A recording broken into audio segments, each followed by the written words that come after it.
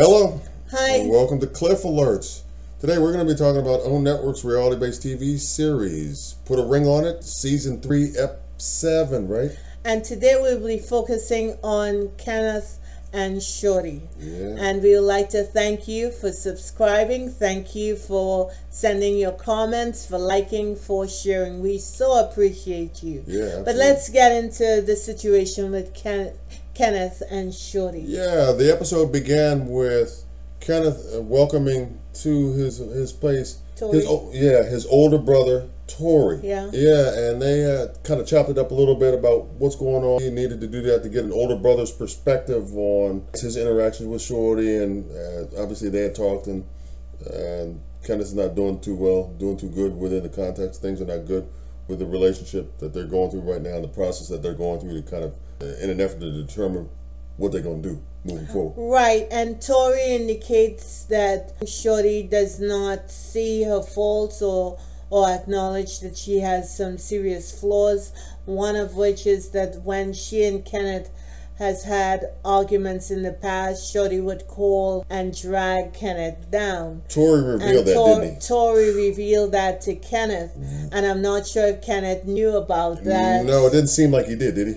I'm not sure if he knew about that. If that's accurate, that is a horrible move. You don't stunt like that. That's wrong. It's on so many different levels. Yes, it is. It is just wrong. And you're not trying to tell me she doesn't know better than and she got to know better because she's a grown woman, and right. she's 9 years older than he is, right? So she must know that whatever is in the house, they got to handle it together. Absolutely. Because she claims that he's immature, but is that maturity calling the dude you're dealing with mom and complaining about him to his mother? That's not mature behavior. It didn't make a good impression on Tori, did it? No, it did not. Okay, because he referenced that.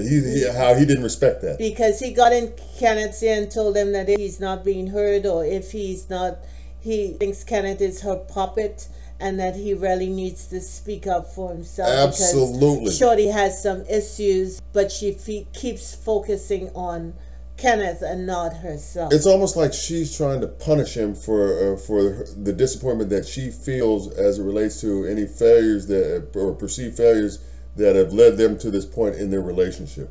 Well, I mean, she got with him. She stayed with him. She made a conscious decision to do so. Now the bitterness of who she is really coming out. Absolutely. And what she has been doing to push this relationship to the point where it is right now. Right, because she really doesn't honor and respect Kenneth at all. No, she's said on a number of different occasions that she feels like she is out of his league.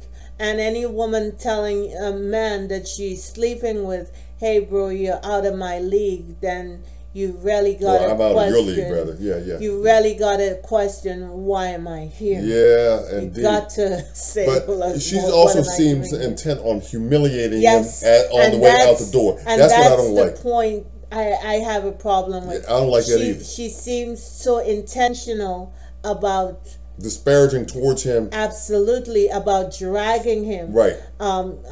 Because of a decision she made to be with him. Right.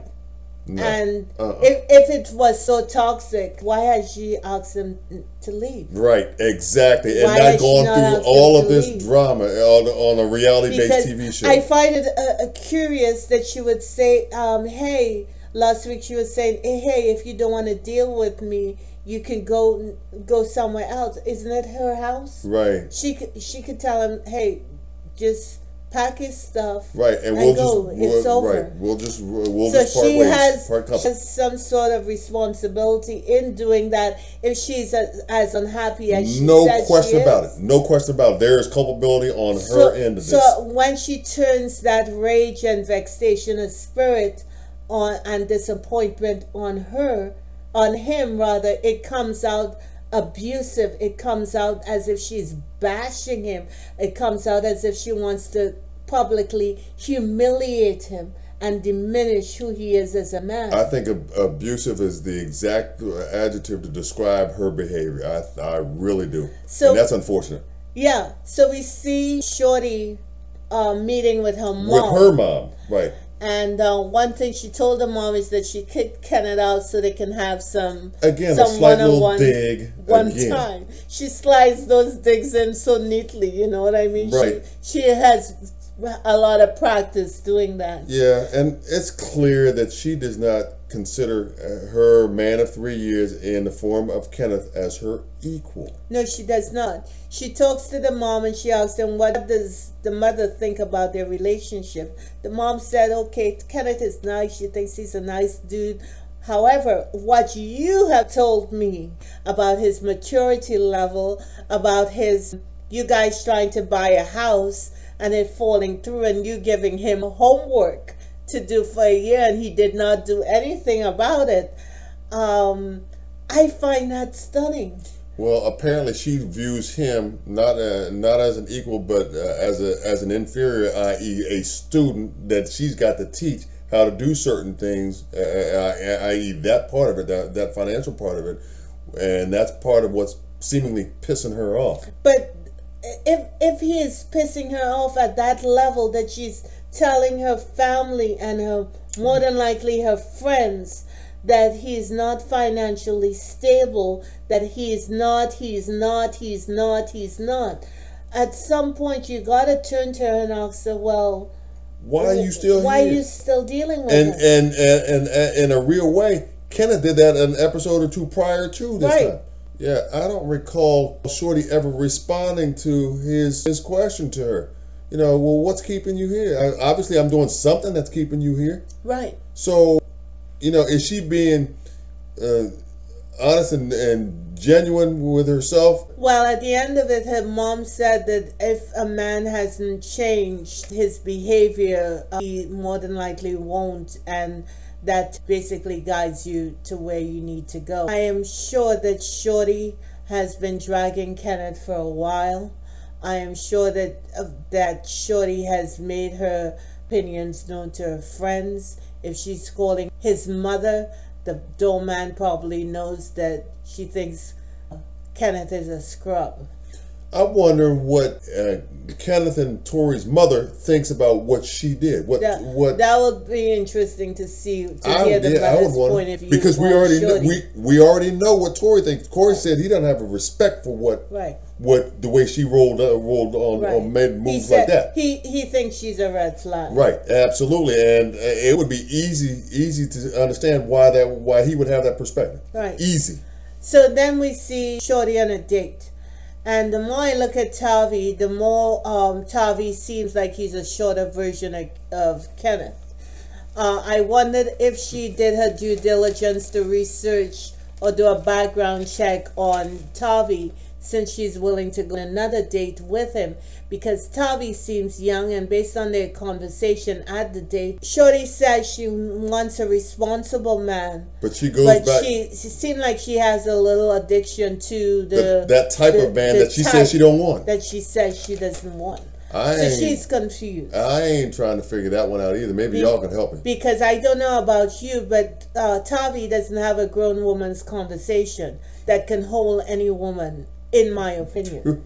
If you listen to the brother, he does not have a in-depth conversation. Wow. And I know they edit stuff, but if Tavi sits down and you guys are talking, how long you gonna stay until you start thinking about the grocery list? Well, let me ask you this: does it seem like, in terms of what Shorty says she's getting from Kenneth, in contrast and or comparison to what she says she's getting from, or what we see she's getting from, or apparently getting from Tavi, is it that vastly different, or is it basically it's one not. and the same? It's one and the same. It's just a shorter version. Tavi is not lining up or matching the dream and vision you said you want. That you're not getting in the form of your current man right now, in the form of Kenneth. So if Kenneth is not giving you that, okay, but Tavi is giving you the same thing, or a version of the same thing that Kenneth is giving you, why is it that you're reacting differently to the situation? No, I think Shorty likes a man that she could push over. I think she couldn't do that with Hollywood.